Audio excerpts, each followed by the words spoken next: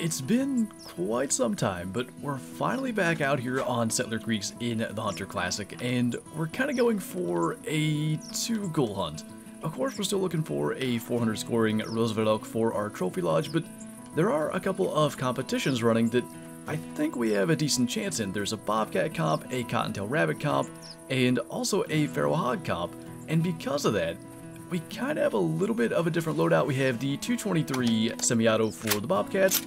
We actually have the 10 mil for the feral hogs, and we had to leave a lot of empty space.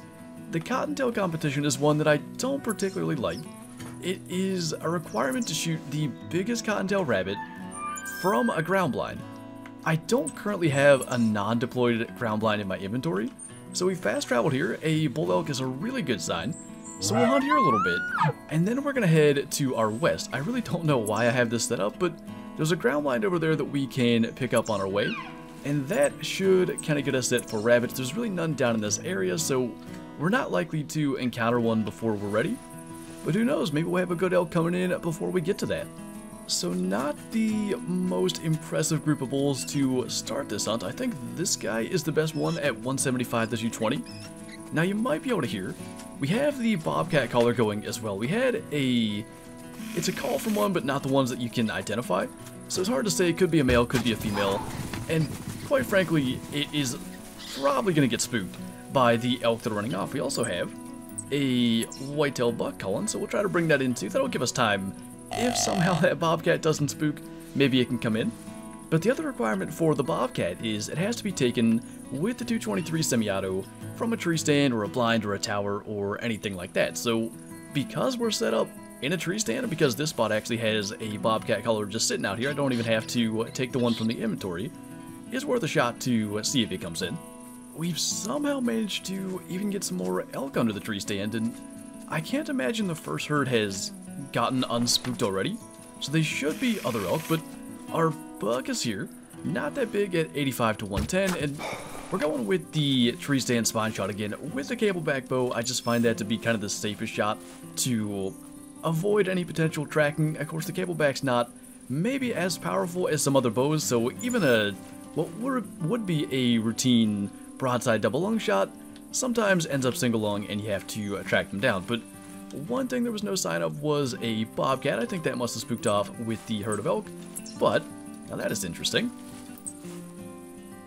A max weight elk track, but it's not the first one I picked up.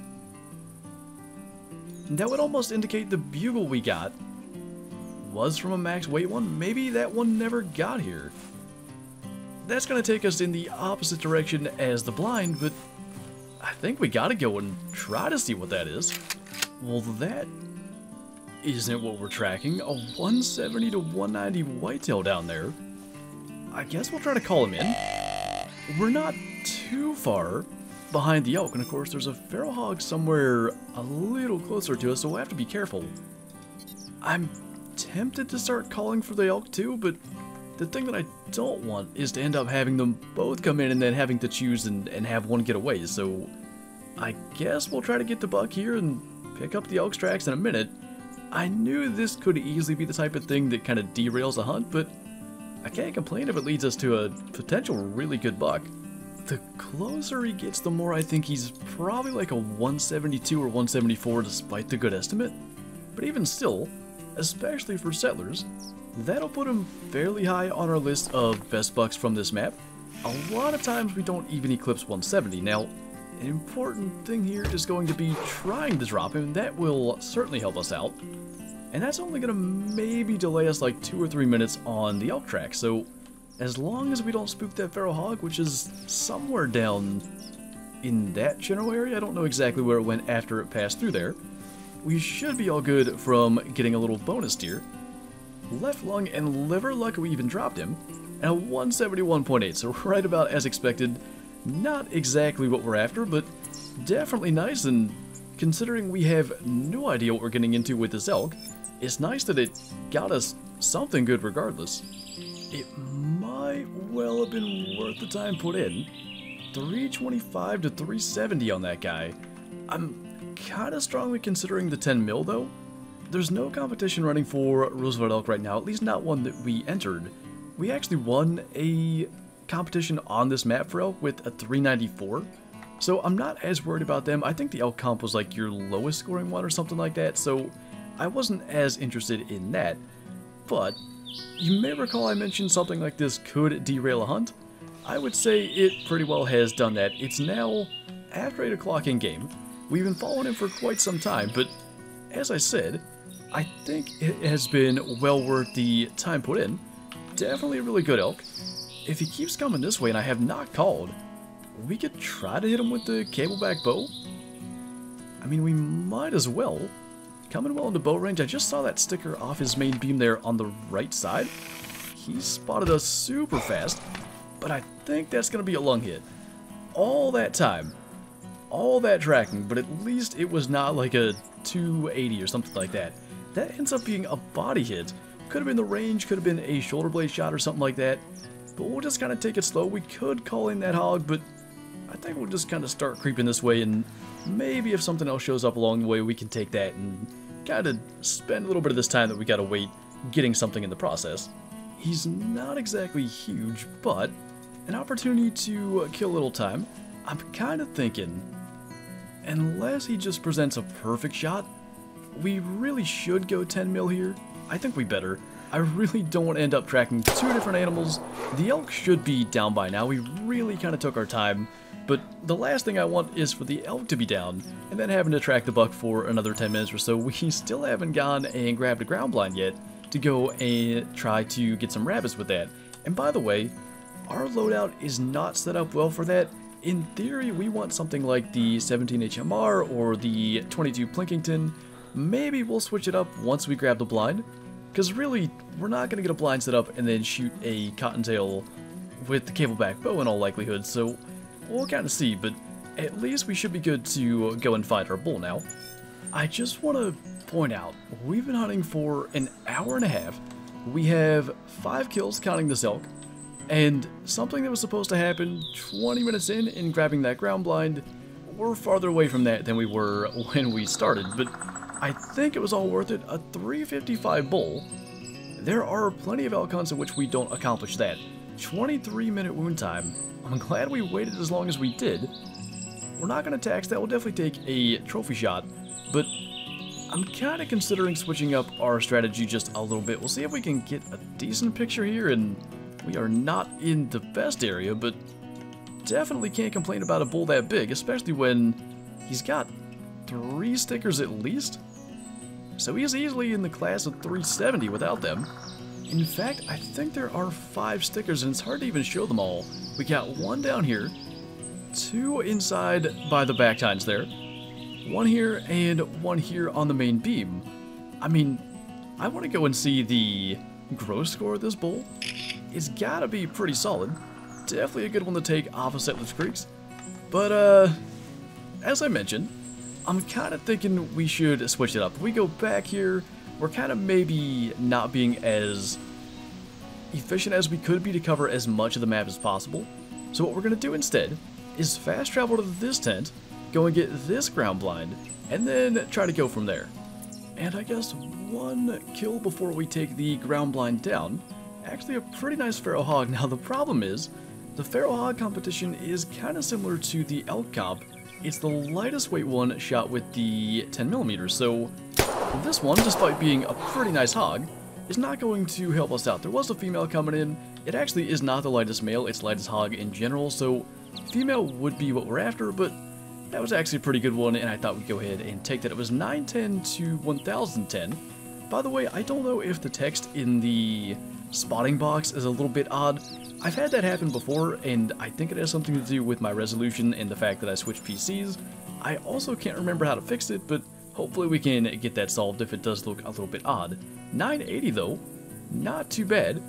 And now we finally have our ground blind, so we'll see if we can somehow set that up and maybe look into tweaking our loadout for rabbits a bit.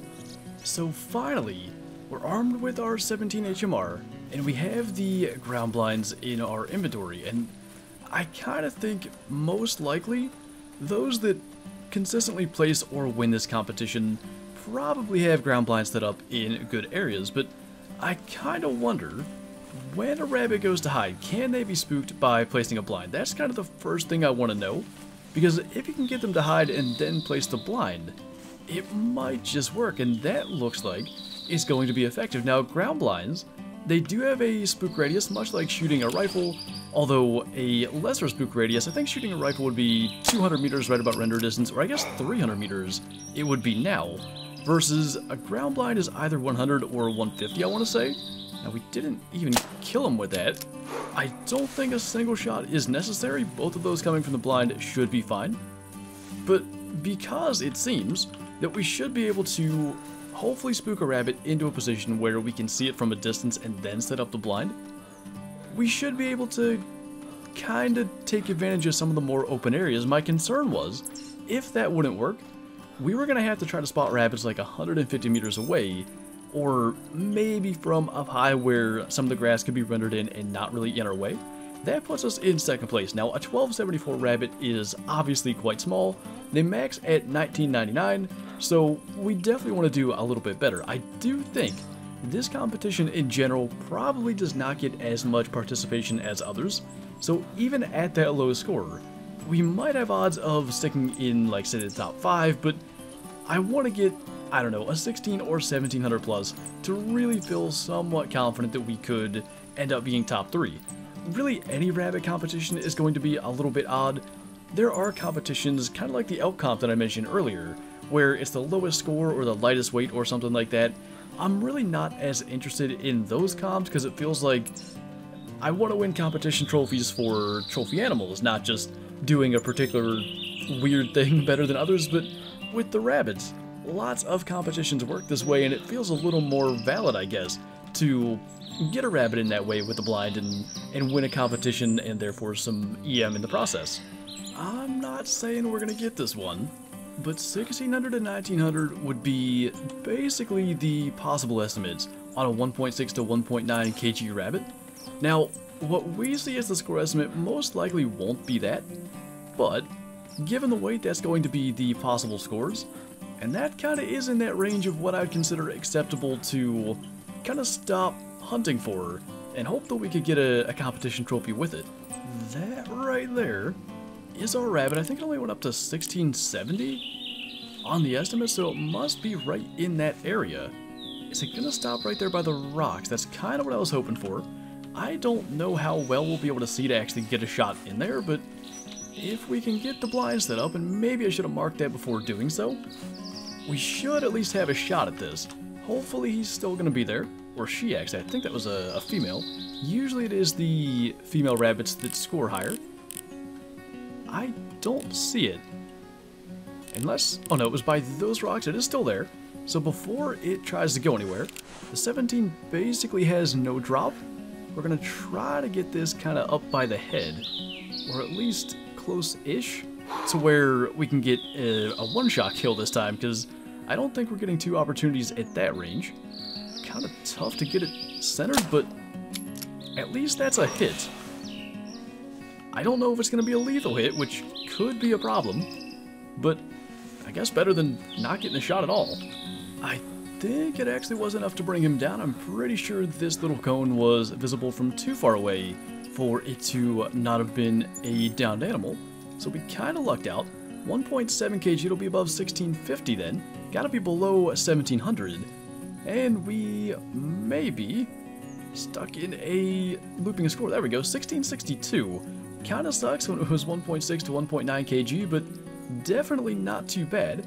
That actually leaves us in second place. So when we started this hunt, first was 1253, I think. We'll go and take a look. I actually forgot to look at the elk's gross score anyway, so we'll check both of those things out and see where we're at. And in the meantime, we'll kind of keep on scooting down through some of the open areas and see if we can hit another heavy track. So before I forget, the elk was a 381 gross score, so pretty unfortunate we had 5 stickers there to take away from that, but still a really nice bull. As for the rabbit, I think first place was 1770, something like that, so not too far off where we were. One heavy track could kind of shift things, but we'll see what we run into. We are 2 hours and 40 minutes into this hunt, so Maybe in the next 20 minutes, if we can find a heavy rabbit track or something else to go after, we'll take that, and probably whatever our next kill is will be our last. As a bit of what you might call a last resort, after planning on spending 20 more minutes looking and ending up spending 40, I came back here to where we started the hunt.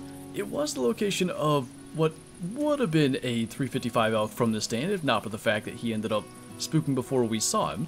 And we do have another whitetail buck coming in, and just because we're in a tree stand, there's no reason to rush this. We'll get him in good and close, try to get one last cableback bow kill for our totals. I think we should be over 400 after last week's stream and today's hunt. I'm not 100% sure about that, but I think that is going to be the case. So we'll try to get this guy square under the stand to just make sure we're not doing another long track. And all in all today, a 170 whitetail buck, a 355 elk with a 380 gross score, and at least a potential at placing in a cottontail rabbit competition. I'm pretty sure that one's still got time. If I'm not mistaken, even by the time this video comes out, there should be a little bit of time remaining on that one, so we'll kind of see. Maybe we'll get lucky and end up placing still.